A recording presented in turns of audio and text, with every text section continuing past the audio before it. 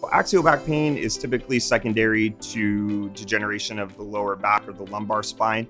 As we age, the joints also age and they break down, and this can contribute a lot to pain with movement and activity.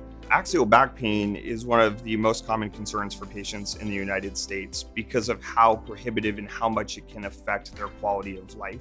It can cause limitations in really any activity of daily living. It can make it challenging to get up, move around, even sit. Sometimes being in any type of stationary position for a prolonged period of time can exacerbate the pain. So it can have a really negative effect on people's quality of life. So whenever somebody has ongoing lower back pain and they've failed conservative management with physical therapy, injections, and so forth, then they may be a good surgical candidate. I like to think of surgery as kind of being the last resort to help fix lower back pain.